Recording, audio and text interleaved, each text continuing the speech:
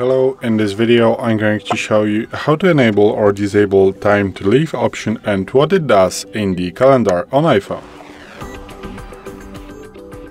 Today in front of me is the iPhone 12 with the iOS 17.4, but it really doesn't matter which iPhone you have or which version of the iOS you have, it is all going to work the same on every iPhone. So what you want to do is to open settings, then you want to swipe down and tap on calendar.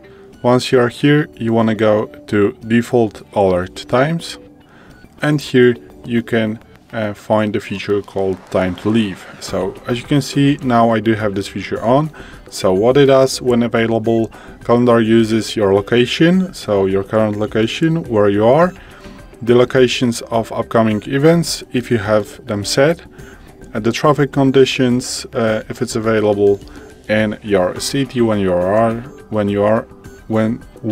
you are right now, and transit options, so the car, you know, the buses, the trains and everything, to tell you how long it will take to arrive at your destination, so your next event.